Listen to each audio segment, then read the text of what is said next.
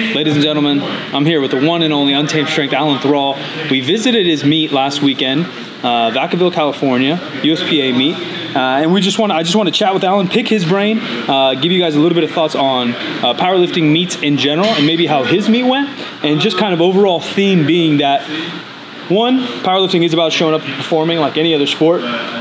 Two, being a good coach, a good lifter, having, even if you hypothetically had all the knowledge in the world, which is impossible, on strength conditioning, powerlifting, or peaking, you can still have bad days, bad meets, bad training cycles. There's too many variables in life. And then three, programming, coaching, meets, all of that kind of being just a general toolbox, right? You got this big old toolbox. The smarter you get, the more experience you get a bigger toolbox. It's just when and how to apply those tools, whether it is your training, meet, etc. So Alan, maybe start out, just tell us how the last couple of weeks of training went, good, bad, general, and then how meet day went. This whole training block leading up to the meet was great. I hit PRs on all the lifts, repetition PRs, singles, so everything was going as planned. The last couple weeks leading up to it were as it should be, at like any other meet, nothing out of the ordinary. And then, meet. I'll let you kind of guide it from there, but nothing that was like noteworthy. Good or bad. Yeah, I think, and that kind of depends. You've already worked with your coach for maybe a year now, so you guys both have a vibe of each other, training styles, training programs. There's common themes on the internet that people say one way or the other, and everyone gets all culty on how you should prep. Some people are like, well, if you're not dying a week out, you're not ready. Obviously, some fatigue should be there, so you might feel a little tired the last month of training, but you probably shouldn't feel like you're dying. But maybe you shouldn't feel like Superman either until the week of, or hopefully the day of, right? That's if you have a perfect peak. Doesn't really matter what happened before, but you're Superman day of. Yeah. Right? But those things get different. So what's maybe the heaviest singles you hit in training, and then, the attempts at meet day?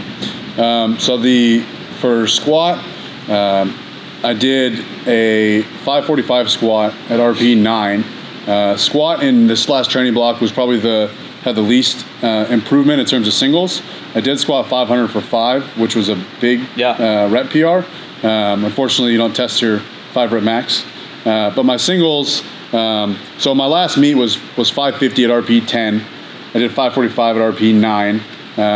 Moved faster than the 550. It's 6 pounds less. But anyways, and then deadlift 600 on a Ohio power bar, and then bench.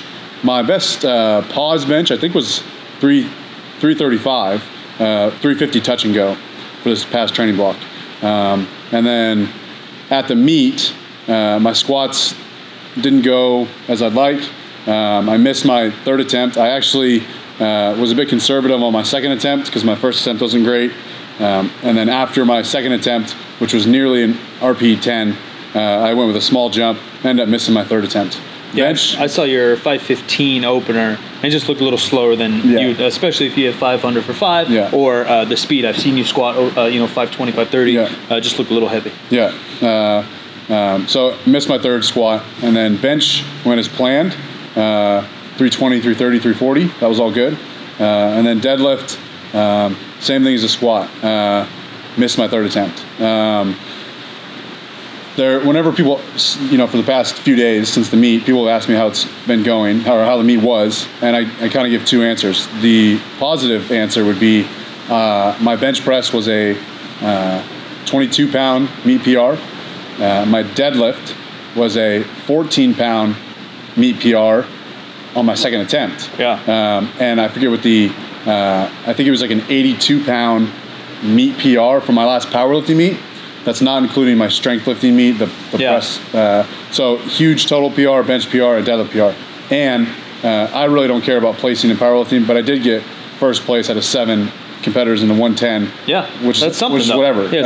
So that, from that, like looking at that, just saying that, people are like, wow, well, you killed it. If you get 80-pound meet PRs and you compete twice a year, you're going to be really strong with a quick.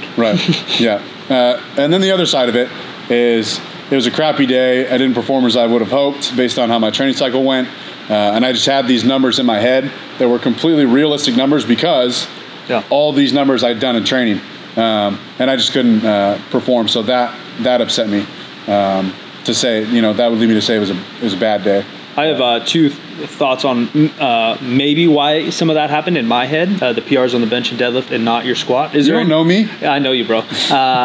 Is there any idea, whether you or if you've talked to your coach, why things maybe didn't go as you wanted, even though they, generally speaking, again, they went pretty well. 80-pound meat PR is solid. Right. You can't really get mad about that. But if we ignore meat that, PRs and we just say, let's look how your last 3 months went. Yep. How did you perform? Yeah, or even the last 8 weeks, 4 weeks. Things were going well. Things were supposedly lined up. But peaking for individuals, there's really good posts. I think it was Chad Wesley Smith saying the individuality of powerlifting is very, very small compared to specificity of the lifts itself, volume being a driving factor, all these things, right? Managing fatigue and percentage of priority. So I don't want to say like, what have you should have done that I shouldn't have done? Yeah. But what do you think maybe you could have adjusted in the last 8 weeks, if anything calls out to you? I don't know. I haven't really even sat down and talked to Austin. He says we're gonna, do a debriefing, but it's like the meet's over with. Just chill out. We don't, I didn't like get on the phone with him right away and say what happened. It's powerlifting. So I haven't really talked to him about it. I'm sure he's got a bunch of thoughts in his head as to how we can change this. But the easy things to point to would be, you were overtrained. You were too fatigued going into it. But I felt fine. I had no injuries, no nagging pain. Leading up to the meet, there was nothing. My body felt fine. And volume was reduced somewhat from the last 8 weeks. Right. So there was no in terms of like how I felt. I felt fine. So it wasn't that. And then some would say that maybe you tapered or peaked too soon, right? And I don't think that's the case either because I was training that week. Lifting fairly heavy singles. And then all the likely excuses of life stress, leading up to the meet was nothing in particular. I slept fine the week leading up and the night before. Some people might say, whenever you tell someone about having a bad meet, everyone's really friendly about it and they always try to like reach for things like, how'd you sleep the night before? I'm fine. Did you eat breakfast? You're probably nervous. You had Cheerios, not Cinnamon Toast Crunch? And one of them was, dude, it was a long day, And I was like, but that doesn't explain my squats. I would actually think that was first thing in the morning. True too. The worst. And I think the meet conditions were pretty decent, right? 80 degrees out. Good. Moved not too fast, not too slow. I've been to way faster meets and I've been to way longer meets. It was a good pace. So I really don't have any excuses, and I don't. And the only logical thing I can say right now is not really an answer, but it was just not my day. Which happens. You do have to, like you said, show up and perform and execute.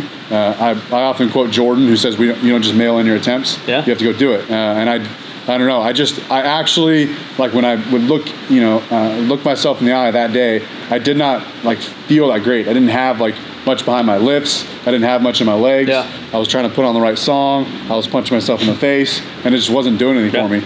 I guess I'd chalk it up to an NFL receiver dropping a wide open pass, and you're like, dude, how did you drop that? Jerry Rice has dropped the pass before. And he's the best of all time. So I don't know. I don't have a reason right now, but that's like right now, a couple days after. On my next meet or after my next training block, I might look back and in retrospect say, I think this is what I... this was too much, this was too little, maybe. And sometimes the things that I have in my head had nothing to do with your training because, one, I think Austin's a smart guy. Two, I didn't analyze your training by any means. The one thing that pops out in my head, maybe why you had a more successful bench and deadlift meet than you did a squat meet, is that, one, I think you're a very efficient squatter and have been for a while, and it may be the lift that you've trained with the most frequency, talking last 10 years compared to the other two, where there was diminishing returns, kind of diminishing returns, and the skill acquisition of you focusing last 8 weeks or 12 weeks, 16 weeks on the bench compared to an overhead press or even strongman stuff, right? So there's faster skill acquisition within those weeks on those lifts, and even the deadlift deadlift bar, where I don't think the deadlift bar gave you a PR, but I do think that you focused in on the conventional deadlift with a bar, not an axle, not a truck, not a whatever, more recently in the last year, 2 years than you did in the last 10 years, right? So when you go macro to micro, those things are still new compared to your squat, which you've been efficient at. And if I think you'd probably say the same, the best lift you do, whether it's the strongest or not, because I think one of my best lifts is probably my squat in terms of my form, but in poundage it's not. And for you, I would probably say the same. So maybe those play a role. Obviously, doesn't mean you shouldn't be PRing, right? And there might have just not been a day or whatever it might be. But I agree that when you don't look, when you look too soon to now, and if you don't do meets too often or test too often or whatever it might be, you have no idea. Maybe you need doubles the week before or singles the week before. Maybe even mentally you need those things and not physiologically. And that would be the last thing that I would bring up, which is the only thing I would say everyone's a snowflake for, which is the mentality going into a meet. For me, I have it down, I think, just because of sports is something I was really good at. My high school coach taught me a lot about visualization and things like that, and I know what routine I need to be to turn it on to get in my flow for that day. And everybody might be a little bit different, and training has to do with that. For me, I like to train kind of sub-maximal, where like, oh shit, dude, I just smoked 600 here. I know I'm gonna get 620 at the meet. Where others say like, oh, if I never touch 620 in a training, I can't touch 620 in the meet. There's no way, And so I think those things are a little more snowflakey. Yeah, definitely.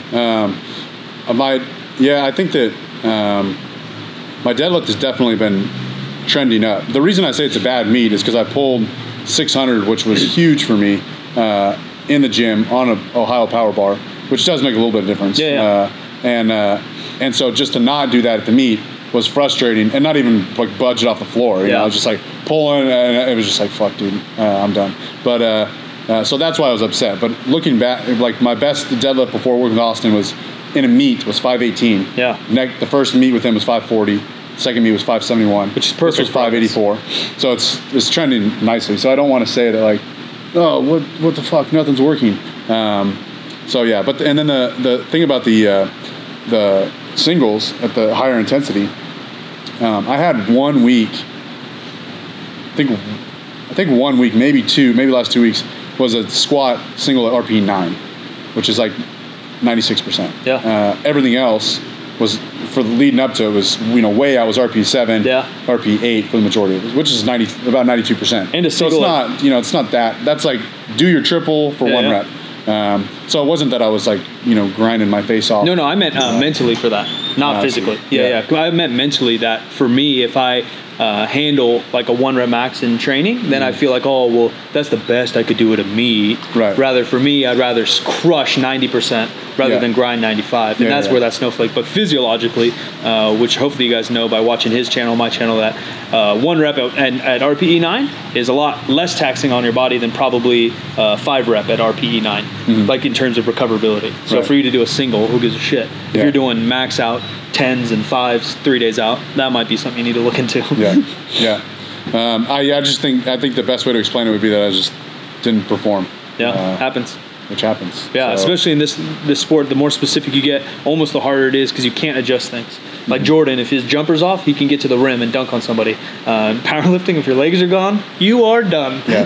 You are done. There's no tricks to pull out. When you think about a whole training block, it's not uncommon. I'm not saying it doesn't happen, but you're banking on, like, out of these 3 or 4 months, this will be your best day. You know what I mean? Sometimes it's not. It's almost impossible to say. And that's like, again, if people want to say, oh, he undertrained or he overtrained or he underpeaked or overpeaked, maybe.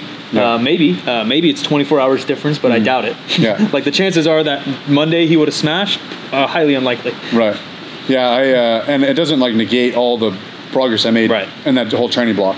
It was just a local meet. You know what I mean? It's not like I had I'm not even like a qualifying total on the line. It wasn't worlds. You know what I mean? It wasn't anything that meant anything more than a local meet. And I really want to do well. Of course. And I'm not like brushing it off and saying it wasn't a big deal. But still made all that progress. And I've actually done those lifts which is satisfying to me. Yeah. Just kind of things that I didn't do on it. The satisfaction, not to U-turn the whole conversation, but that's a big thing I talk about why I don't like to compete. The feeling you have right now. Yeah. Because 80-pound meat PR, which is fucking good, and you're still like, nah. Like that's how I am. Like if I hit every number I was supposed to, or I planned to, or even say I hypothetically hit 5 pounds over everything I wanted to, I'd be like, yeah, I'm supposed to do that. Yeah. And then if I underperform by even a pound, I'll be like, shit. So either way, I'm never like fully fulfilled, and that's why for me, gym training is just what drives me more. Yeah. And it's not that's gym lifts are not important, but I think it is if you're an IPF overlord. Yeah, really. I think that it's nice to have like some objective feedback to actually go compete. You know what I mean? It's the same as, of course, I don't know, wanting to like being a track and field athlete and wanting to race against actual people instead of just the timer. You know what I mean? Yeah. So there is like. And being with all the guys from Untamed Strength, I just wanted to like do well with all of them, you know. And like I actually told them this morning, they were like cheering their asses off, screaming and yelling. And those of you guys that were competing, one of them's right here, that's why I'm looking at. But those of you that like they were actually competing, and it's hard to be emotionally invested in someone else when you're competing. Yeah. But like in between attempts, they're screaming their ass off. For me, you know what I mean? And so that adds to it. Like when you don't do it, you're like, fuck, man, everyone's sitting here like cheering, wanting me to do well. Yeah. And then you miss it or you give up and they're just like, oh. Yeah. You know what I mean? It's sad. So it sucks. But shout out to Untamed. That's something I noticed right away. And I talked to Connor right when we showed up. I said, these guys travel pretty good.